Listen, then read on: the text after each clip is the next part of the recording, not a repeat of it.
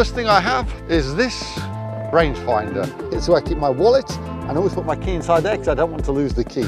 I have some balls that are practice balls, and then this is probably the most important bag. So I've got my tees. I've also got some pencils, obviously, to mark on my card. Very important, I've got balls marked with my pen. Also very important, I've got my pitch mark repairer. I keep my waterproof gloves for when it rains, and I keep some spare batteries for the rangefinder. It's really important to have some food.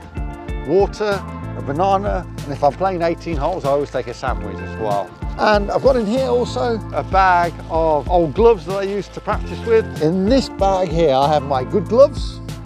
I've got these finger strips, they're called. I'll put it here for you to see. The good thing about them is they fit around your finger, they're perfect. I've got a winter glove for my right hand. The only thing I recommend is to always have it organised and get everything ready the night before if you have a tournament. I try to keep them in the same place, always know where they are as well. So that's my final tip.